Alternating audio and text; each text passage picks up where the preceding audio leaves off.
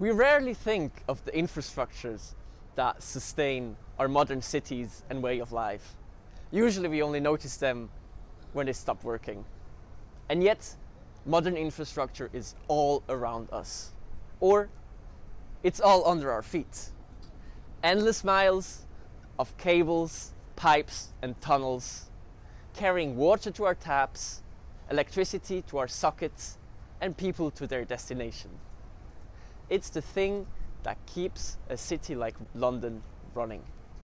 In 1825, Fischer visited the construction site of one of the most daring infrastructure projects of his time.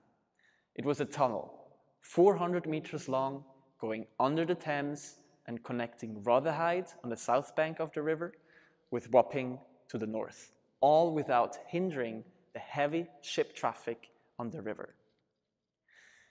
Visionary behind this project was the French-English engineer Marc Isambard Brunel, not to be confused with his engineering son, Isambard Kingdom Brunel. Fischer was introduced to Marc Brunel through a mutual acquaintance, and Brunel led Fischer through an exclusive tour of the construction site. We are standing here in the so-called tunnel shaft. It's a cylindrical building that was constructed on the surface level at one end of the tunnel. Workers would then, as you can see on this picture here, dig the foundations of the construction so that the cylinder would slowly be lowered down into the ground until it would reach the intended depth of the tunnel.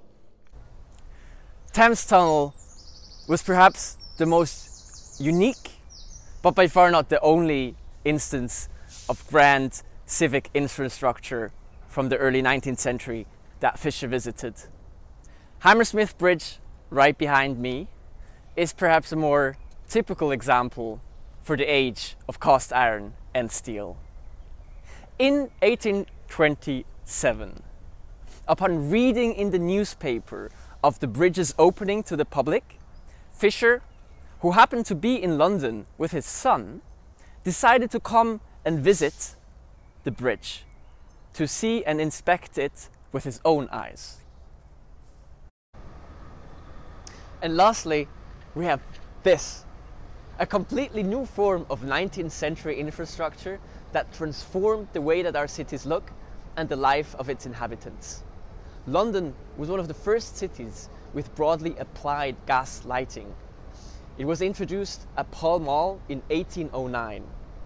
On his first visit to London, Johann Conrad Fischer went to see this new invention.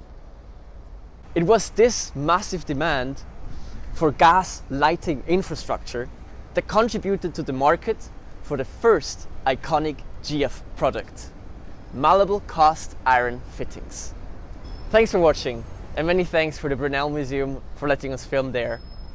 Please like and subscribe, and I'll see you tomorrow.